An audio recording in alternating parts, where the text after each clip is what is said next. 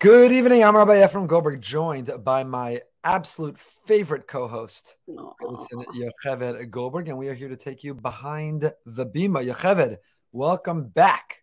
Thank you. It's wonderful to be back. So happy that you're here. I want to acknowledge our sponsor, Daily Aliyah, a collection of practical Divrei Torah on every Aliyah of every Parsha. An amazing, amazing project. 7 Divrei Torah each Parsha, a lesson for every day of the week. You can get it at your local bookstore. You can order it online. All the proceeds are going to daily giving, which is incredible. So mitzvah goreres mitzvah. One mitzvah leads to another mitzvah. With a lot of gratitude to Daily Aliyah. Check it out. Get a hold of it. It will enhance, it will enrich your life. So Rebbitzin, Yocheved, I read a story recently. Husband and wife were at the airport. And this, of course, has nothing to do with us. Just an interesting story to bring up, where the wife said, I'm going to get a coffee. And he said, you'll never be back in time. And she said, I need my coffee. And he said, you'll never be back in time. And she said, I have to go get a coffee. And he said, if you're not back, I'm going. And the Starbucks was in another terminal or another area that she took a big risk because she assumed she could go and come back, and she couldn't imagine that she wouldn't make it back in time. And the husband, Taka, got on the plane. She wasn't back, took off, and left his wife behind. That was the story. That was the article. Any thoughts? Any lessons? Yeah, well, there's more backgrounds to that story, that she had done that before and made them miss a flight. And so it wasn't like this was the first time. And he kind of said, like, I can't keep doing this and missing flights. So this time he put his foot down and got on a plane. I agree. I mean, I think I agree with him. I know you think that I'm going to take the white side because you don't have to be the first person at the airport, and I'm not always so early and on time. But in this case, when she had to go to a Starbucks in a different terminal, that's a little bit extreme. A little bit excessive. But and some might say boarding. No, not smart. Some might say through thickness, through thin, through this, through that. If she misses the flight, you miss the flight. Maybe you'll never talk to her again. You'll be furious. You'll be angry. You'll be frustrated. But, what kind of husband gets on a plane without his wife? Yeah, or was he justified? Are there times that it's okay to, you take that risk? You're taking that risk. I'm not late or missing. I don't know where they were going, a vacation, a wedding, a business trip. I don't know. So, are you all in it together, even when one is bringing the other one down because they're not as punctual? Or are you entitled when the other party is not as punctual to say they can suffer the consequence? I'm not going to. I don't think you should ever be teaching your spouse a lesson. So that part of it, I'm not so into. But I think that they need to figure out how to work on this together and make sure it doesn't happen again. I can't answer if he did the right thing or not, because I understand his frustration. I also don't think it's so nice to go off without your wife. And I can't imagine how she felt being left behind. But again, the article has a lot more background information. That wasn't the first time. And she has this pattern and so. All right, which is a total, for us, hypothetical. I mean, it was just a total. I've never made you late. Never. Just totally academic conversation based on an interesting article that we saw. We had a great week at Boca Raton Synagogue. We're really proud, really excited. Amazing things that went on. Slichos Night, our amazing Neshe, had an event. Tell us about it. It was so beautiful and so inspiring. We, in previous years, we always have a women's event during the month of Elul or during the Aseret Mei Tshuva to prepare women to be able to enter this Yontif season and be spiritually prepared and be inspired. And we've always brought in, like, I actually taught it a few times, and we brought in guest speakers through the years, and we'd always make it like it was always a very nice crowd and people walked away very inspired. But last year we came up with the idea of having women from our community speak, because so many of us have our own journeys, our own stories. And it's a beautiful idea to share it amongst ourselves, that we could be inspired by the people around us. And those people live here. So now we could know them better and access them and learn from their wisdom and from their life experience. So last year we had 3 women from our community who spoke. It was a huge crowd, and people walked away really, really inspired. They loved it. And we said, we're going to do the same model again this year. This time we had 4 speakers, and each of the speakers had a different story. One of them was a Balas Tshuva in her adult years and what it was like to change her whole family's trajectory. And that there was someone else who had fertility challenges and a baby that was born with some health issues. We had someone else who lost her son to a disease, and another one who lost her husband. And each of them just spoke so powerfully and with so much poise and strength and emuna, and their stories were, I mean, there was not a dry eye, and it was extremely moving. We actually showed, just to break it up a little bit, we showed a video in the middle. It's a very moving song. It's a newish song that was in memory of Zachariah Wallerstein about a butterfly learning to fly, find its wings. Even when you feel lost, you could still, and I love that song. So I thought that would be a nice kind of intermission. We had food, we had people schmoozing. Amazing. There were hundreds of women. Great. Yeah. On a great Hundreds of women. The social hall was packed. Yeah. And the feedback that we've gotten has been phenomenal. And we're not sharing that to flex, although we're always happy to, but we're sharing that because it's a great idea for other communities. Yeah. There are people among us. We don't always have to run to spend a lot of money and bring in outside speakers. There are extraordinary, extraordinary people who seem ordinary, but have extraordinary life stories. Some happy and others sad, but there are lessons to learn from them. And we've sort of tapped into this. And last year, this year, and already can't wait for next year. And I'm not speaking for myself. It's in the Shea program for women. But just the feedback we got was really fantastic. So it's also an important way to start the year, that you're now part of a community. You know, there were new members who were in that room, and they now see, like, you know, I'm living among people who are sharing, who are, you know, there's so much to learn from each other. And I think that was also the goal of the night. Like, you know, get to know your neighbors, get to know the members of the community. We have really, really special people here, all have a story and all have so much to share and so much to learn from and be inspired from, and, you know, so much to respect and admire. Community of learners. Yeah. It's really great. Really the goal. You know, we're part of a community, and we all feel this connection to each other. And it's great. And then we had a great Slichos night. Sunday morning, we had a great new member event. But I want to highlight again, Sunday, Monday, we've done it several times, a pre-Rosh Hashanah, pay what you want, pay what you can market. We were supposed to go from 11 a.m. to 8 p.m. On Sunday, food was gone by 4 p.m., which is a reflection, not that we under-ordered, but just how big the need is. And we're so honored and grateful to the amazing, generous sponsors from Boca Raton, but from well outside of Boca Raton as well, who enabled this, because people drove from all over South Florida. I know it went to a lot of chats, a lot of lists. People came from all over. I tried to volunteer a little. I didn't linger too long, but while I was there, just what people said in gratitude and appreciation and finding relief and being able to make Yontif. We did it both Sunday and Monday. Truckloads and truckloads of food. What was put out, Shlomi Legassi, our hero. We love Shlomi almost single-handedly, but he didn't. He had a whole team, an army of volunteers who helped stock the shelves, build the shelves, replenish the shelves, help people carry things to their cars. It was amazing, and it reveals and reflects what is a real need, which is sad. But when people in a community can step up and care and compensate and provide that relief, it's really meaningful. And then last night, we had this program that we were honored to host for the OU with the OU, which was a panel on shidduchim, not on shidduchim, panel on singles, but the opposite. Not the focus on shidduchim, but the focus on the singles experience, not the singles process about how to get married, but their experience, what it's like to be single and to be what the world might call an older single in an Orthodox community that is so family-centric. And it brought a lot of attention, a lot of interesting, thought-provoking conversation and ideas. And hopefully it was a great night and a great conversation. Rebbitzin, Rosh Hashanah is coming up. Talk to us about what goes through your mind. How do you, as a Jewish mother, as a Jewish wife, as a Jewish woman, as an Eved Hashem, just a human being, what goes into your round challahs, to your recipes, to your opening the machzor, to thinking about shul? What's it like being a Rebbitzin on Rosh Hashanah? People watching the way you daven. Can you just daven and lose yourself in your davening?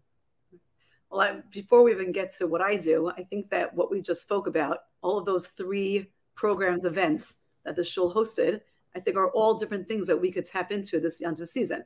You know, whether that's the inspiration, the spiritual and camaraderie and all of that happened at the Nesheh event, the practicalities of supplying your food and preparing and making sure that you're feeding your family and your guests, right? And then the third thing with the panel on singles is to make sure that you're involving the community members who may not have a place to go, or no one should ever be alone on a Shabbos or Yontif ever. And it's upon us, the community members, to keep those people in mind, you know, people who would really want to feel like they're part of your Yontif and that you could be mindful of them. And I think all of that is the chesed and the spiritual preparation and the physical preparation. So there's definitely a lot that goes into this Yontif season. And, you know, we all do our best. I just was meeting with someone yesterday, a young woman in the community, and she was kind of asking, like, I just need a little bit of like some tips, some advice. How do we do this? Like, it's, you know, 2 days Yontif, 4 meals, you know, the simanim and all of the different, you know, the round challahs and special preparations. How can we do it all? And, you know, I think we need to be organized. That's first of all. I'm a big fan of lists and making sure that I have my shopping list going and I have my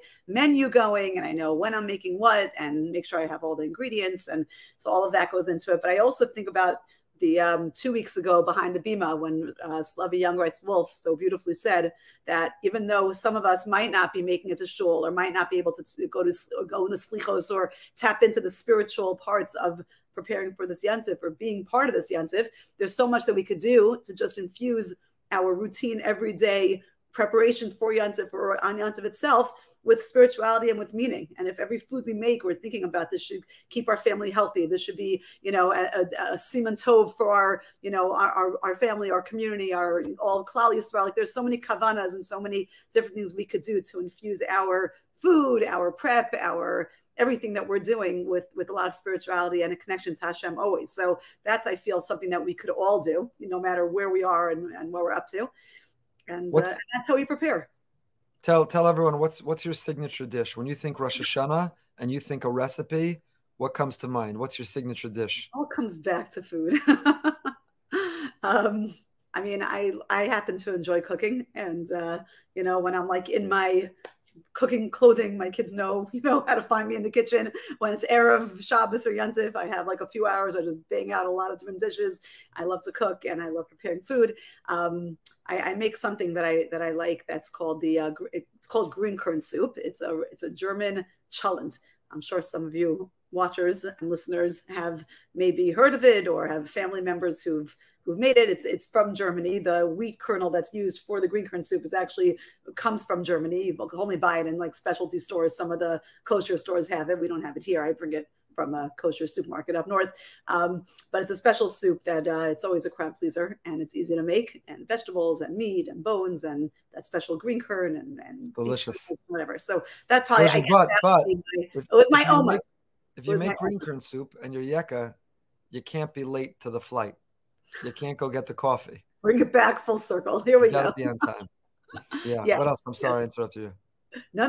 That's this. I mean, there are a lot of things I enjoy making, and what I try to do also, and this is some advice that I gave that woman yesterday, is don't use Yantif as like a time to start like making these new, crazy convoluted dishes that like looked amazing in the magazine, and you want to try to like, make these like crazy shaped challahs and use apples 10 different ways, and I understand, and I think we all have that desire to make Yantif very special and unique and make your shop, Yantif table so beautiful. But if that's going to really stress you out and take you away from what you really could be focused on and just good food, enough food, and preparing yourself spiritually, then maybe save the creativity for a regular Stam quiet Shabbos and not try to throw it all into this Yantif season. Because like we say about Pesach prep, don't do a spring cleaning, because that's not what Pesach prep is about. Save spring cleaning for the summer, and just focus on Pesach. I think this time of year too. Save all of that entertaining, and it's hard because you see it all around you, all the websites and all the apps and all the, the magazines, and everyone's showing these fancy place cards and food items, and you want to kind of like be part of that and this massive entertainer, and you do such a beautiful job in your house and your table. But if that's going to really end up stressing you out and that you can't be fully on for your Yantif and be able to enjoy it and be well rested and all that, don't do that for Yantif. That is great advice.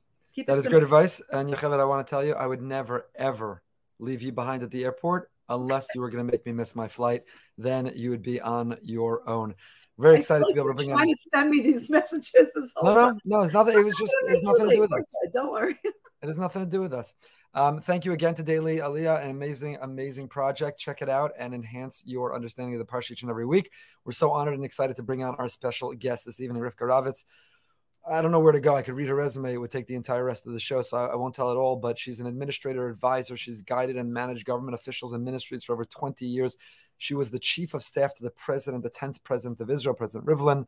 She was the bureau manager for the Speaker of the Knesset, Minister of Communication. She was an economic advisor to the Knesset Finance Committee. She describes herself as a Haredi woman. She has 12 children. She has a BA, 2 MAs, and is finishing her PhD from the University of Haifa. We'll get into all of this in speaking to her, but it's really an extraordinary woman doing extraordinary things. And we're so excited that she's agreed to go behind the Bima with us. Without any further ado, Rivka Ravitz. Such a pleasure to welcome Rivka Ravitz behind the Bima. Thank you so much. On a busy week, everyone preparing for Rosh Hashanah and busy household. Baruch Hashem, we know what a large family that you have, Kenai Nahara, and busy responsibilities, helping so many. And so we're so grateful you gave us some time and you agreed to join us behind the Bima.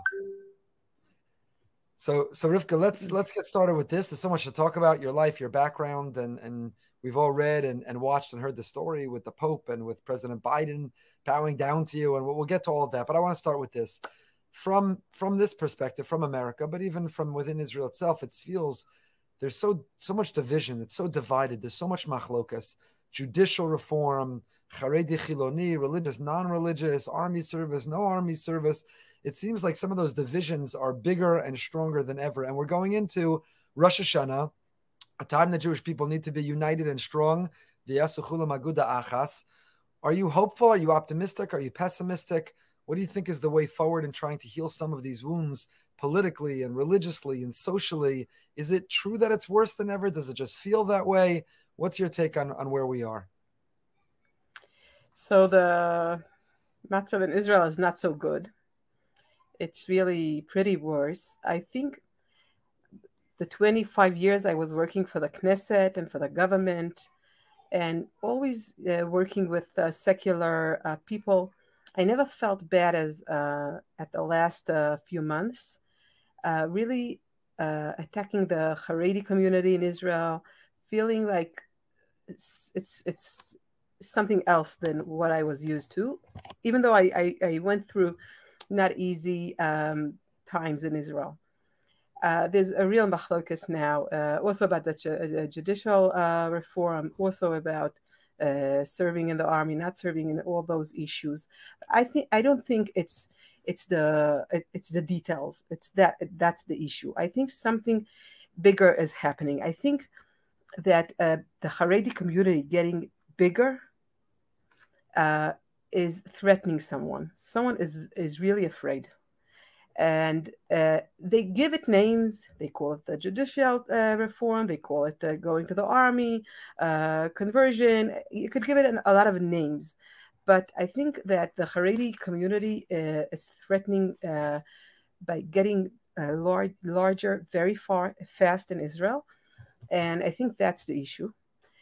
And each one gives it a different name, but that's the issue. And I really feel, as I never felt, being attacked sometimes, feeling that something bad is happening.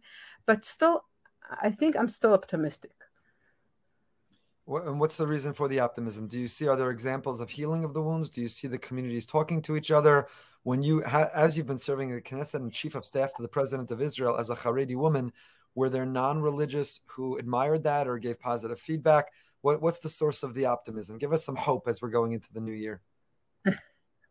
So I think that my optimism is going through that point that we still are people to people. When I talk privately with people, with no politicians around us, with no judges around us, there's still that plain Ahavas Israel that I always saw. Really, I went around the world. I was visiting places like Morocco, like Singapore, like places that there were almost no Jewish communities. And still, I always found a shul, usually a Chabad shul, a place to eat if it was Shabbat.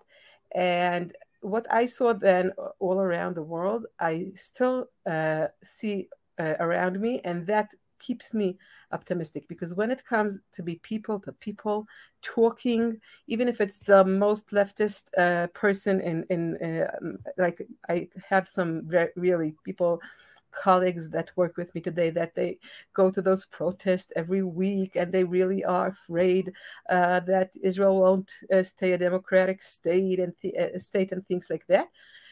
Still, when we talk, when we sit down and talk, I still see that plain Ahavat Israel raising between us, and that's what's giving me some optimism, I think. We'll grab onto that. Tell us how you got started in this career path. How your whole story began in Israeli politics, in the Knesset. What was the impetus? How did it begin? We'd love to hear the background of all of it. So I was not born to be a politician, and it was never my dream. When I was young, I had two dreams: to be a mother of a big family and to be a teacher. And I learned to be a teacher. I was learning in a teacher's seminary in Geula and Melchei Israel, if you know, in Jerusalem. And I wanted to be an English teacher. And my dream even came true because the school where I learned appointed me to be an English teacher, and I was really very happy with that. But that very summer, my father-in-law, Rabbi Reuven Ravitz, he was the head of Degel HaTorah, the most Haredi party in the Knesset, and he helped Netanyahu to become prime minister for the first time. That was 96 and 97. And as appreciation to him helping Netanyahu to become a prime minister, so Netanyahu gave him a very good job in the Knesset. He appointed him to be the head of the finance committee. That's a very important committee in the Knesset, where we build the budget of the state and everything. And he invited me to come and work with him. So to begin with, I told him, no, I'm busy. I'm going to be a teacher. But then I came to work with him. And that's how I started my way in the Knesset. And from there, you just kept going up and up and up. And how did you balance that at the same time with your other dream, you said, was to have a large family? In Kanai Nahara, 12 children, correct? And it's a very large family. And it's, how do you balance it all? The education that you have, which we'll get into, the career in which you've made a name, and clearly you were a critical part of so many people, including to be appointed chief of staff for the president of Israel, with all the children at home and a growing family. How does one multitask? How does one find balance in the outside life and the inside life? So today, when I'm a bit older and the children are not so young anymore, so when I'm not sure how I did it. It was not easy when they were like 3 years old and 2 and 1 and having another baby and working so hard. My husband helped me a lot. He was really supportive and helping and staying with the children sometimes, even though he is a politician himself. He is a mayor and he's working also very hard. My family helped, my mother, and I had a lot of help around me. But I'm not sure if I had to go through that again. I'm not sure I would do it again. Are there any tips you have for multitasking? Any tips for how to get a lot done in a day? Time management, multitasking, to people who have big dreams and want to get a lot done without having to give up on any of them, other than just pushing hard and having help around you? So people think I don't get sleep, and that's not true. I think a very important hint is to sleep well. So I try to sleep at least 6 hours a night, and then I wake up between 4 and 5 o'clock in the morning, and then I take some time for myself. I go to run and I daven, and I start my day about 6 or 6:30, and I try really not to waste too much time. So I really try to use the first hours of the day when I'm still my mind is still working well. So I use those hours for writing and doing things that I need more to think. And then I take the other hours and do the easier things. So I have like a few lists.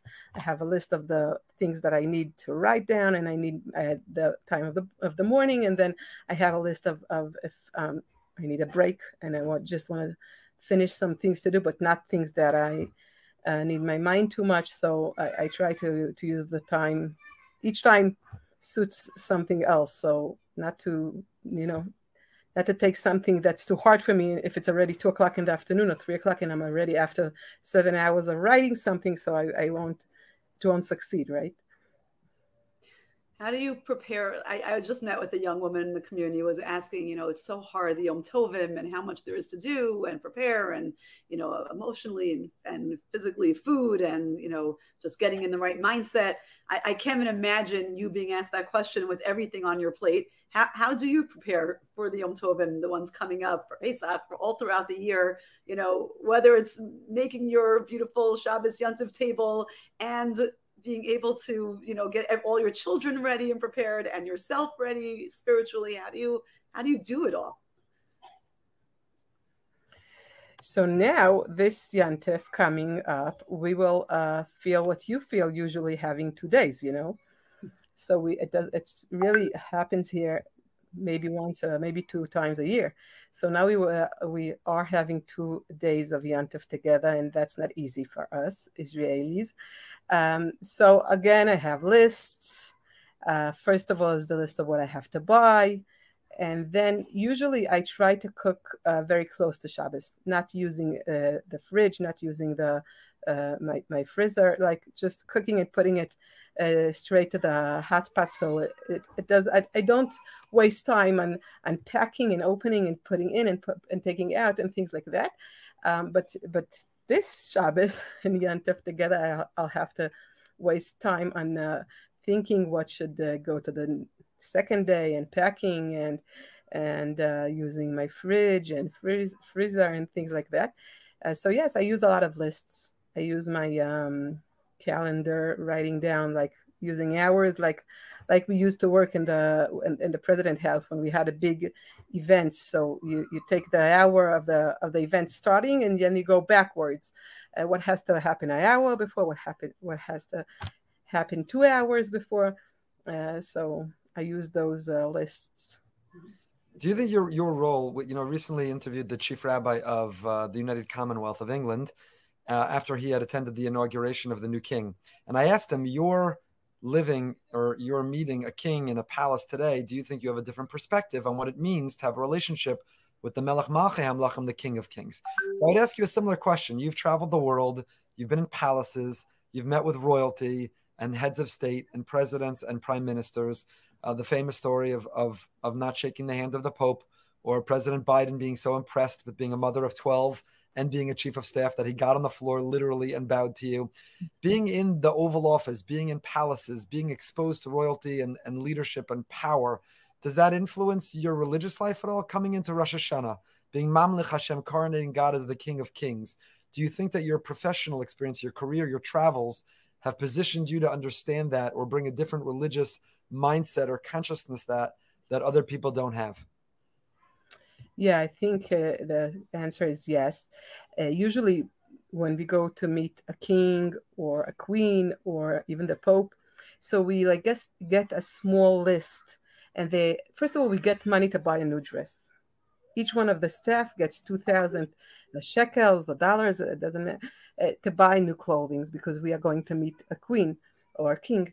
And then we get a list, a small paper, and they write down how we have to call the king. If it's a king, it's his majesty. If it's the Pope, it's his holiness. If it's just a president, it's his, like you have a whole highness, you have all the names you have to call them. And if you don't use the right name, you are in a big trouble. And so going to meet a king and having to buy a new dress and have to call him in the appropriate name, I always think about Avinu Malkeinu. That's our Father that loves us as children and wants to give us everything. And he's also Malkeinu. He's also our king. So he's the only one that he's also our Father and wants to give us everything like his children, but he's also our king, and he has the ability and he has influence in our lives. He could give us everything, because usually every father wants to give his children everything. He will bring down the moon for them, right? But they can't. He's just a father. But if he is also our king, and he has the ability and the influence in our lives to give us everything. So when I see a Melech Basar Vadam, a king or a pope, and we get so excited, and everyone is shaking and thinking, what should I say? What should I wear? What should I which shoes should I put on? And we are going to meet the real Avinu Malkeinu, the king that has influence and could influence and wants to influence our lives. We have to be really much more excited than meeting a king. And the exciting thing is that he lets us to call him Avinu. He lets us to talk with him, know his holiness, know his highness, know his we could just open our mouths and talk with him like he's our father. So that's really very exciting. Was there one particular moment in your career, somebody that you met that was the most memorable? Obviously, we referenced the meeting with the Pope and the president. Are there other leaders in the world or other moments that you really look at and that stand out for you? A few times in my career. I remember it's very clear from the meeting with the Pope, but it happened to me a few times. Before having a demanding minute, like standing then before the door of the Pope, knowing that I can't shake hands with him, but I also can't bow. Usually when I can't shake hands, so I know I'm going to give a small bow and give an explanation and apologize. But here I can't do it. And I was really so scared, and my stomach was like shaking. And I remember thinking to myself, there's a segula, you know, we are Litvaks, so we don't really use segulas, but this is a segula from a remedy from Reb Chaim Volozhin. So it's a segula for Litvaks. And he says that if you are having trouble with the government or something like that, judge or something, you could say Einod Milvado. And why saying Einod Milvado helps you when having trouble with the government or a king or a minister or a prime minister? Because you stand before them and you think, oh, I'm so scared. They could influence me. I could have got a punishment or something, but it's not true. None of them could influence our lives. Einod Milvado, there's only one king in the world that's really could change something in my life. So I remember saying to myself, Einod Milvado, Einod Milvado, and Einod Milvado. It helped. The segula, the remedy worked. And since then I used it a few times, again and again, and it's a good segula. Wow. Did you let the people around you know? Did the president know that you wouldn't be bowing or shaking hands? Or did you just decide, this is what I have to do, I'll do it, and I'll figure it out afterwards? No, I told them before. First of all, they know. The people that work with me, they know. But I also always let to know that to the other side. So I asked them, especially at this case, because I knew I can't give a bow. So I asked our ambassador, the Israeli ambassador, to tell his staff, the Pope's staff, but he forgot. It was important to me, especially at this meeting, because I knew that I can't give him a bow and I can't apologize that way that I'm used to apologize. But he forgot. And he just told me that at the last minute. So I really didn't have anything to do with it, just saying Einod Milvado. Wow. Oh my goodness. You're clearly well positioned for this role, and you're doing it so beautifully and so modestly, and you know, we're all in awe of you. How would you recommend to other women to try to pursue this? I don't know if we call it high profile or this demanding job, this job that you have fallen into and do it so beautifully. Would you, if your daughter wanted to follow in your footsteps, or if a neighbor or a friend, some other women who have these dreams or have this potential, would you recommend them following in this, or you feel like I do it, but other jobs, other positions are better? What do you say? Good question. So it's easier for me to recommend to a neighbor or a different woman. First of all, I think I will recommend each one to fulfill her dreams. Yes. I will tell her it was not easy. If it was my daughter, so I would love her not to want to work so much. And really, my daughters didn't want to work so much. I think they had like some anti to what I did. So they are more staying home with their children, with their young babies. But if one of my daughters would want, I really will recommend her to fulfill her dreams. I think that's the best thing for everyone in the world, women and men, doesn't matter. But I will give her some explanations about working with politicians, running campaigns, working 7 days a week, and things like that. You have a good list going of good tips and advice. That I have here. I don't need a list for that. It's a book. It's a book one day. We'll look forward to that book because it is a balance. Obviously, as a Haredi woman who proudly identifies as Haredi, and is striking that balance of living modestly and with tznius and not breaching boundaries, but at the same time unapologetically fulfilling a role and fulfilling a mission and making a difference. It's a very narrow balance, and a lot of people fall off in one direction or the other. Maybe don't fulfill a dream and use modesty maybe excessively too much, or pursue a dream in a way that they breach the boundaries of modesty. So now, walking that very fine line. Do you have any advice for the people, like Yocheved said, who are fulfilling their dreams and they're trying to walk? They don't want to give up.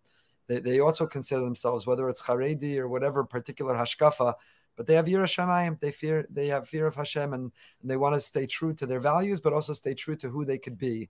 What is some advice about how to make sure that you're not falling off in either direction? So first of all, I really owe the thanks to my father and to my husband. My father gave us a very strict chinuch of what's important and what's not important in life. And my husband also, he's even though he is a politician himself, and his father was a politician, one of the first Haredi politicians in Knesset. It was not easy those days. I'm going 40 years ago, there was almost no Haredi in the Knesset. And he sticks to his emet, his emes, even though if it's sometimes not so comfortable. And I think I took that from them. It's not something that I feel I could do by myself. And what helped me sometimes is also davening. Really, it sounds like, but yeah, it helped me waking up a bit earlier and saying something to Hashem, asking Him to help me. Sometimes I knew that it's a demanding day and a lot of things on my schedule, and I also really always tried. Sometimes I had just time at Shabbos, but I really tried to learn something every day, even if it was like 5 minutes of learning something small, reading Parsha Shavua or Chavat Levavot or something, Mesilat Yesharim, something really small, just to remember what's important in Jewish life and what are the just noises around us. That we have so much noises. When you go out to politics, you hear so much junk. So sometimes I needed that to hold me. I'm curious what you do to shut out. You talk about the noise, and there is so much noise, and obviously a much smaller scale as a rabbi and a rebbitzin of a fairly large community. Anytime you take a public role, even are having this and trying to bring these conversations to a wide audience and to offer inspiration, a lot of people share their very unsolicited feedback. A lot of people send emails and phone calls and social media and online, and there's a wonderful feedback you get, and it's unbelievably enriching. Every email, every text, every time somebody says something positive, it just pushes you and drives you to go forward, not about you, but about serving Hashem and the mission. And it's wonderful, and we're so grateful, and we welcome it. And there's constructive criticism. Sometimes people respectfully will offer an opinion and give you a different perspective, and it's really valuable. That helps you stay in check. But then there's just the haters. Then there's just noise and critics and haters and people threatened. And I can only imagine for you sort of breaking through some ceilings, all without compromising, obviously, who you are and where you're from. But I imagine on all sides, there are people who don't like that you're Haredi. There may be Haredim who don't like as a Haredi woman that you're playing this role. There are politicians who are on the other side of the people that you were working with and for. And I'm sure you've got a lot of heat, a lot of pressure. How do you deal with that? How do you let that bounce off of you? How do you not take that to heart? How do you ever get down? Do you have a bad day? Do you get sad? Do you get depressed? How do you cope and navigate all the people's opinions? Of course, I have bad days. Of course. First of all, I'll tell you, I write a lot, and I don't know if you know that paper called Haaretz. Sure. It's most of the leftist papers in Israel. So I write like opinions there. And they also have a site, and then on the site, people call me and say, "Oh, did you see what people are writing about you?" Like 200, like you said, haters, and So no, I don't read those. I just write and I go on. I don't read the haters, but of course it gets to your ears and to your phone, and you hear it. And my husband is also a politician, and my husband is a mayor. And as a mayor, I'm sure you know that you just go out to shul and you meet everything you can. You go just to buy milk and you meet people. So I just tell him a lot. You know it. עוסקים בצורכי ציבור, באמונה השם ישלם שכרם. Why would Hashem pay their salary? Because no one else will say a good word, and no one else will say thank you. You have to do the right thing, and then Hashem will pay our salary, right? So I'm sure that as a rabbi, you know what we, as a mayor and a politician, we go through. And so, of course, I have some hard days. And me and my husband, we try to take a break once a week. We do that on Fridays when the children are in schools, and we have a half day off. So we go out, we go to drink something, a coffee, or to the beach or something like that. But we really try to take a few hours a week out of the noise, because otherwise we'll get crazy, I think. It's very important. It's a great message to anyone who's in the public role, that you need to carve out some time for each other, to reflect, to plan, to just spend that time away from everyone and everything. I think that's great advice. And we all can learn from remembering that Hashem is the ultimate one who pays our salaries. And I love that. It's beautiful. Thank you. You come from a large family also, I understand. Your parents are immigrants from America. Where did they move from?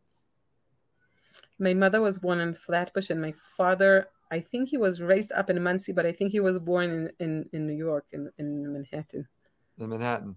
And but they are Chaim Berliners, if it tells you something. Chaim Berliners, Litvaks, 100%. Baruch Hashem. Although Chaim Berlin was Rav Hutner was very Hasidish. But from a large family and the mother of a large family, what would you say to people? In the world today, America especially is experiencing an enormous challenge of population growth. People are having fewer children. I think in 90 years, we're in the last 90 years, this is the lowest rate of birth and population growth in America and around the world. It's a reflection of so much going on, of people being consumed with a lot of things, including themselves. They don't want to have children. And there are those who will even be critical of people with large families. Baruch Hashem Kanai Nahar, we have 7 children. Some consider that large. I was once at a simcha, and I was talking to a woman who's not religious, and she asked me about my family, how many children I have. I said 7. She said, but why? You're not Chabad. That was her answer. So 7 sounds like a lot till you get to 12, and then you find there are people who are one of 22. So what would you say to someone who says, you can't possibly love so many children the way each needs to be loved? People have a limited amount of love, and 12 children, that's not fair to them. You Baruch Hashem, from a large family, have a large family. Is love finite? Is there only a limited amount of love? Is there endless love? Can we share it equally and have countless? So first of all, people that say that. Yeah. So first of all, people that say that to me, how could you have so many children? And there's a member of Knesset here in Israel that she didn't want to have any children at all. She's a friend of mine. And she was talking to me like that. So I told her that's a shame that her mother didn't think so. And if her mother will think so she won't have any dilemmas because she won't be here.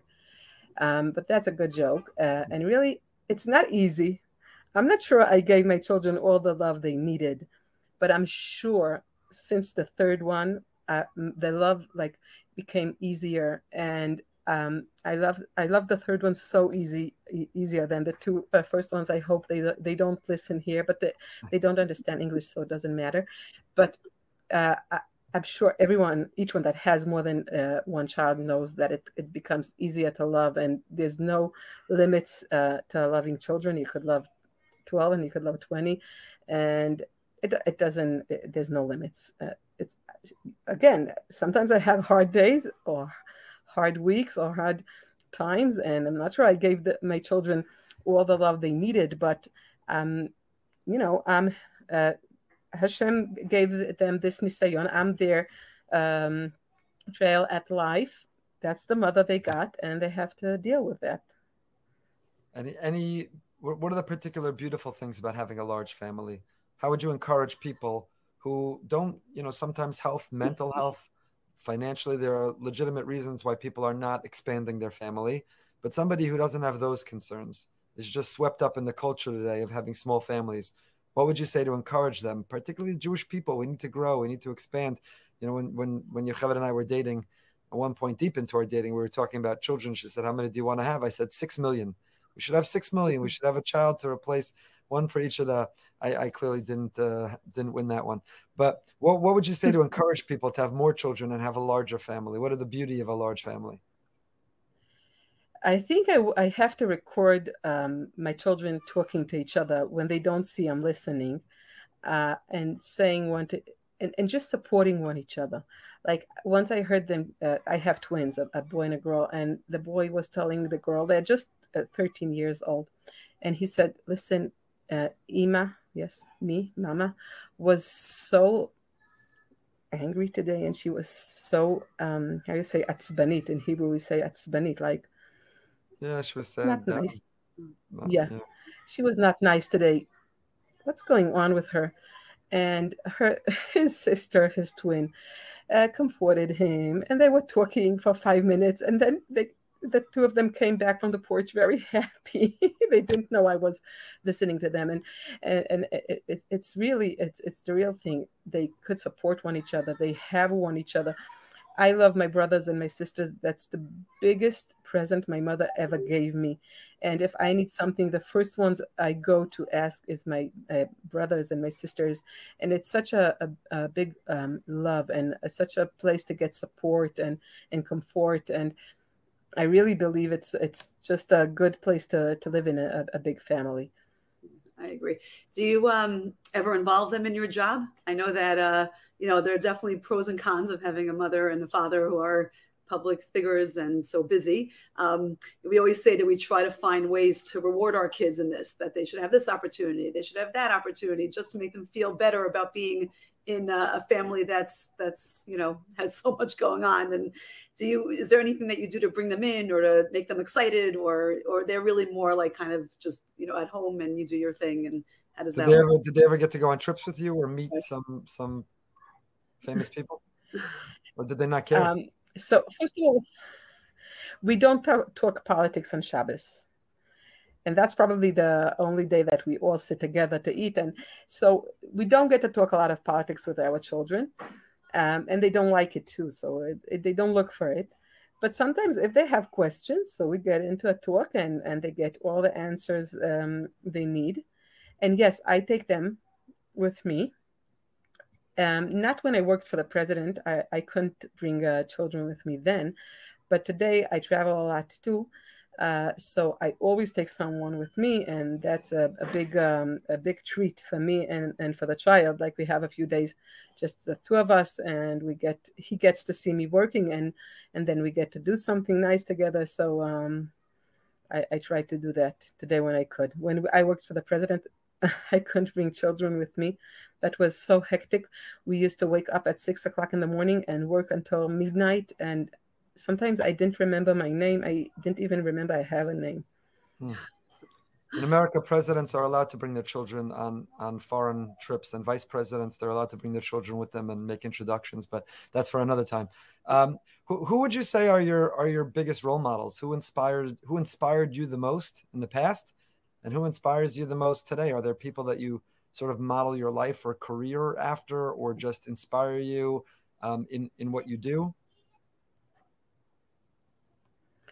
So you asked who inspired me most in the last meeting in the past meeting, like president, and today too.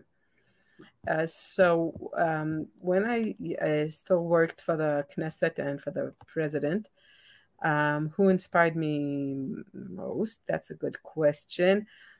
Maybe Putin. Maybe meeting the president of Russia. I know it's not so politically correct to say it today, but then he was still like a normal president, and he was really very impressive. Like we had a very impressive days in the Kremlin with him, It started with us as Israelis needing some favor for him about the Syrians, and he was willing to help. And then at one point, even though we just came for a working trip, it was not a state trip. He was not supposed to invite us, but he invited us for dinner. And we came to eat dinner with him. And then he told us a story about his childhood, talking about meeting a Jewish family at his neighborhood and staying, like, feeling appreciation to the Jews and trying to treat them well. Like, it was very impressive. I remember sitting across of him, so close to such a big leader, and thinking, that's crazy. Me, Rivka, like, just sitting across of Putin saying the bracha, Baruch Shechalak. I remember that being a very impressive meeting. Today, I'm not sure there's just like one specific person, but when I meet people that stand for their principles, for their values, if they are Jews, if they are men or women, doesn't matter. So that makes me like to. It impresses me, and it makes me to think, and it gives me a good feeling. Open-minded to listen, to learn from them, which is really amazing. Yeah. You identify. Thanks. That's the only reason we keep bringing up. You identify as a Haredi politician and administrator and executive. It was interesting. I was in Israel over the summer, and I was meeting with somebody who's very Zionistic, who's a member of the Datit Zioni community, who lives in Gush Etzion, and he was saying how unfairly Haredim are treated when people try to suggest that Haredim are a drain on the economy of Israel, when he said, and he brought a whole analysis, as he shared with me, the Haredim are actually the engine driving the economy of Israel. When you have such large families, and they're consumers of products, and they're the ones in so many ways who are driving the economy, because they are the supply, they are the demand that creates the supply. Do you think that is there truth to that in your experience, in your analysis? Is the attitude towards the Haredi community unfair? Obviously, there's a piece of that's about the army and the resentment of those who serve in the army for those who don't serve. But from a bigger perspective on the future of Israel, you referenced earlier the population, the percentage the Haredim are, the economy. Are people biased and unfair in how they look at and think about the Haredi community?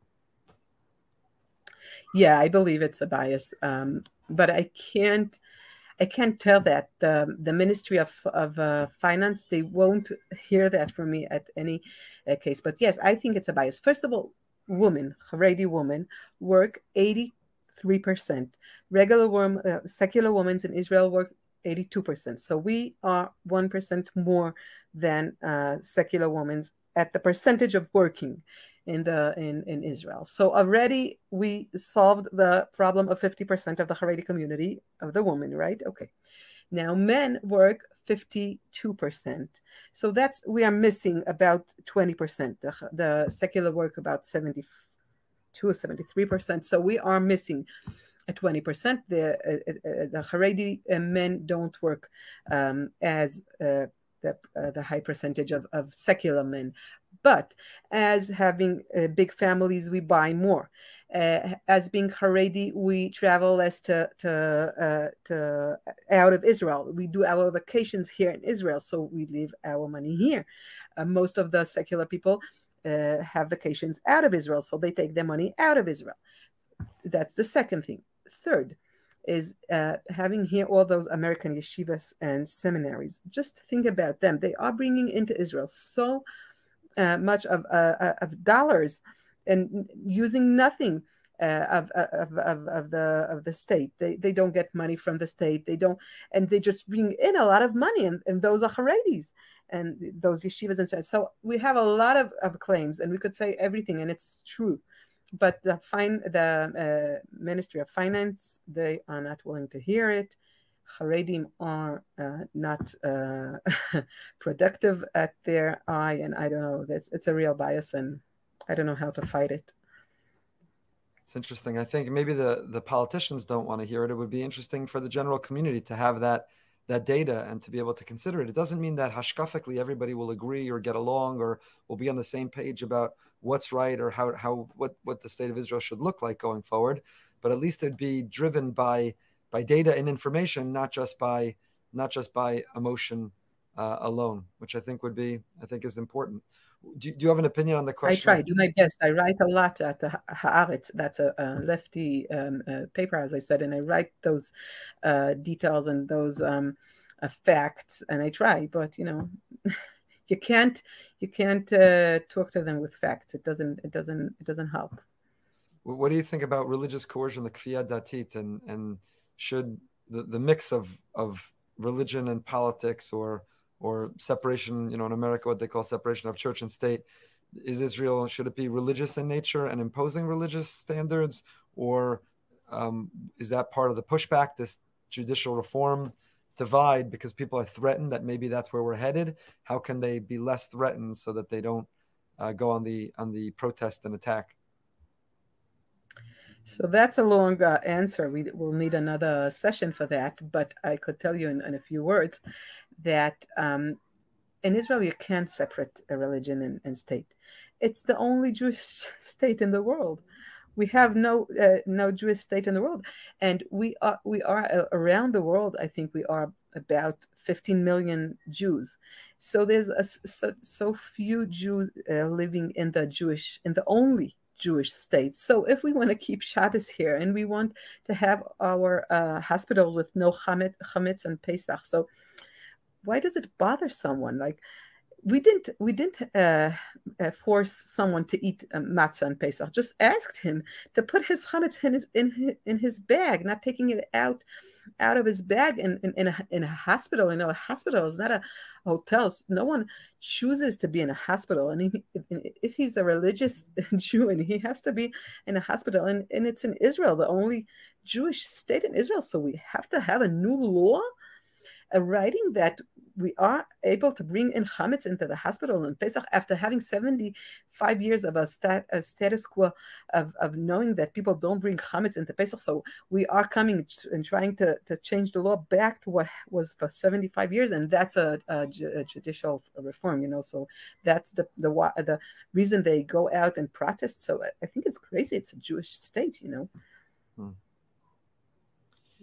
Yeah, there's a lot of conversation work. We'll have to have that next session because I'm curious to hear much more about what you think in terms of that. I know you're pursuing a PhD. You concluded the PhD, or you're still pursuing the PhD? Almost. Now? Almost done. It blew my mind to think that you have a BA in Management Computer Science and 2 master's degrees and an MA in Management Information System, Public Administration, Political Science, and almost done with a PhD in Public Administration, Political Science.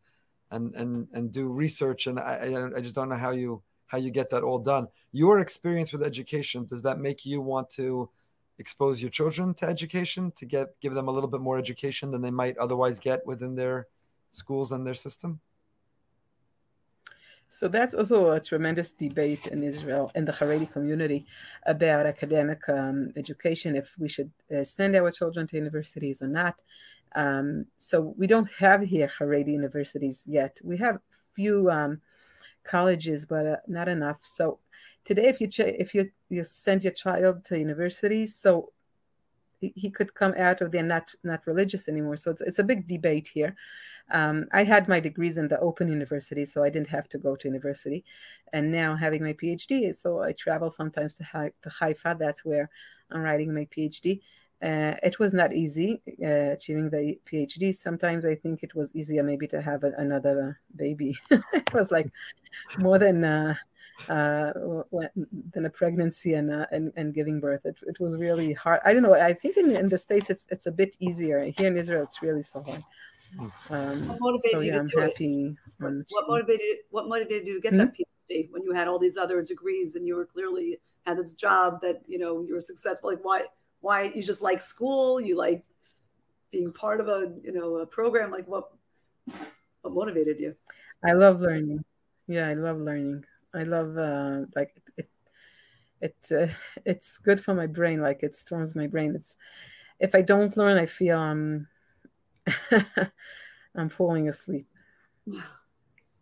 It's incredible. I'm sorry, I interrupted the question. You're asking about how that applies to her children's education. That's okay. The debate the Haredim are having about going to university, you were saying.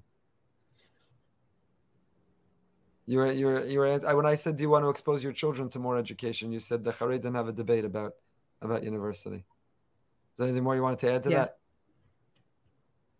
No. It's a real like an argument here in Israel. Like people, most of the Rabbanim won't let you to send children to the university. Yeah. Like if you'll ask a shaila, most of them will say no. It's not. It's really a big argument here. What were when Joe Biden got down on the ground and was bowing down and paying homage to you for all that you've done? What were you thinking in that moment? I blushed. I was all red. It was really. I didn't believe it. It's happening. Afterwards, I remember thinking about my grandmother, my Bubby. She was an American. And she left America after the 6 Days War. She wanted her children to get a better chinuch. She said she thinks in Bnei Brak and in Jerusalem they'll get a better chinuch. And she left. They had a big factory of coats, and they left everything. A ferry, I don't know. They left everything, and they came to Israel. And the life was not so easy here. Going back 60 years ago. But they did that with, I don't know, 5 or 6 children, and they had 2 more children here. And she always admired everything that had to do with the government and she was going around and telling everyone that her granddaughter is running the state. And I was saying, Bubby, I'm just helping the president, but she was like really very proud of me. And she loved the American presidents. She was reading everything about them, articles and papers. And if she would know, she passed away a few months before I met Joe Biden, but she would know that he went down on his knees, not for the reason of my name is Rivka or from me being a chief of staff.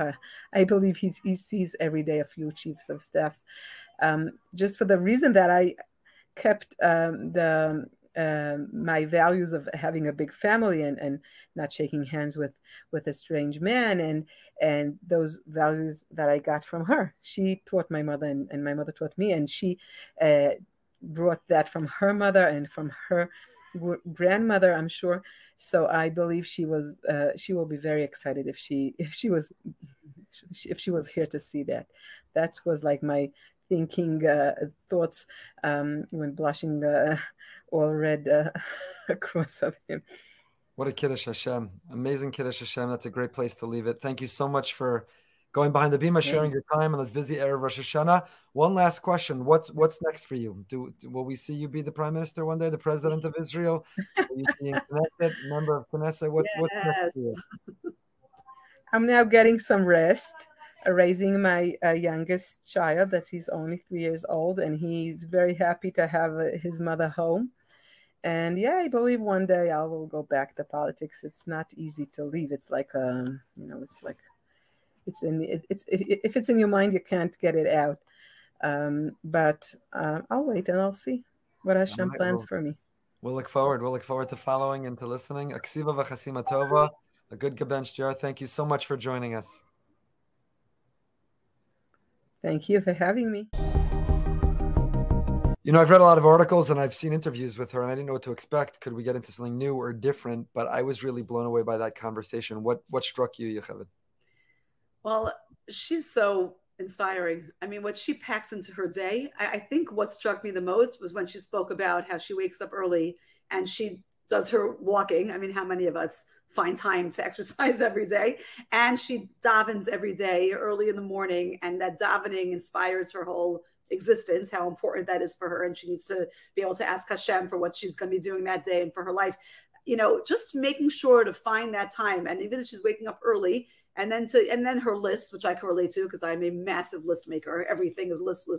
You make fun of me, but sometimes I'm about to go to sleep and I'm like, wait, I'm going to forget that. And I have to write it down at like 1 a.m. to put it on my list because and lists are great because it does keep you organized. It keeps you on track, keeps you on task. So I really relate to how you could be busy by making sure that you could still find time for the things that will focus your day and make you have the most energy and give you the most meaning to be able to start out your day, and staying organized in practical ways. And I learned a lot from what she was saying, and everything really, but that's certainly that.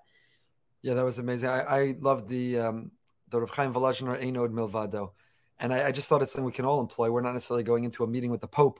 We're not nervous about violating protocol, but we have difficult meetings, difficult conversations, negotiations, waiting for hear news from something, and just to ground ourselves and center ourselves and just say, Ein Od Milvado. Whatever's about to happen, whatever's about to be, I've got to stay true to who I am and do the best I can do in the moment. And Ein Od Milvado. After that, I just let go and let God, because it's up to Him. Ein Od Milvado. Nefesh Chaim Rav Chaim Volozhiner. She was almost apologetic about a skula, because she's such a litvak. But Rav Chaim Volozhiner doesn't describe it as a skula. It's a tefillah, and it's powerful, and it works. Ein Od Milvado. We have that hanging on our wall, a beautiful piece of artwork that you bought, Yocheved. Thank you for that. We love that. Ein Od Milvado. So I thought that was powerful. It was a great reflection of her. She's really remarkable in so many ways, but also something we can all take with us and that we can use in our lives in stressful situations to just repeat the mantra, Ein Od Milvado, Ein Od Milvado. Yep. You had a whole Emunah series on that. That's why I bought you that sign, because you were talking about it in her class. Now, I think what also struck me about her is how she sticks to her values.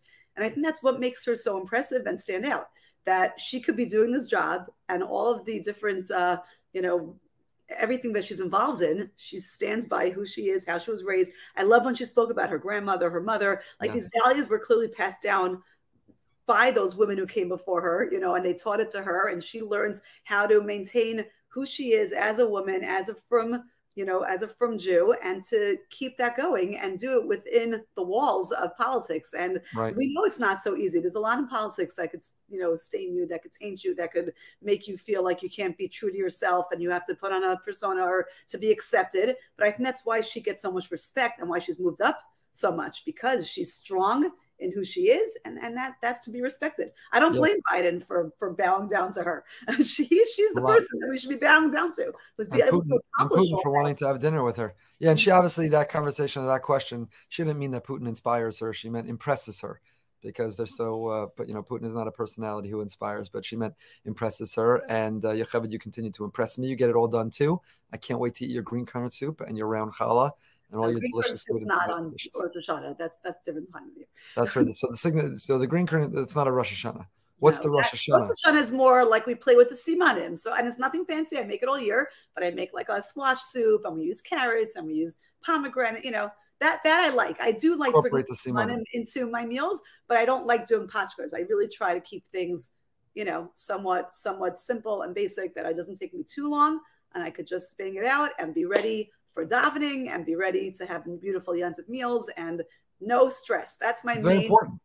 Leaving some energy for actually like the meals are lovely and nice, and they're critically important. The conversations and the company and the time, food's important too, but not to the point of exhaustion, so that on Erev Rosh Hashanah you're up till 3 a.m. cooking and setting that I'm going to impress you right now by having chargers and plates and chargers and mini chargers, and it's lovely. It's nothing wrong with that, but not if it's going to make you late to shul, have no energy to put into your davening. It's the whole year we're talking about. Rosh Hashanah Yom Kippur. This is the whole year. It matters.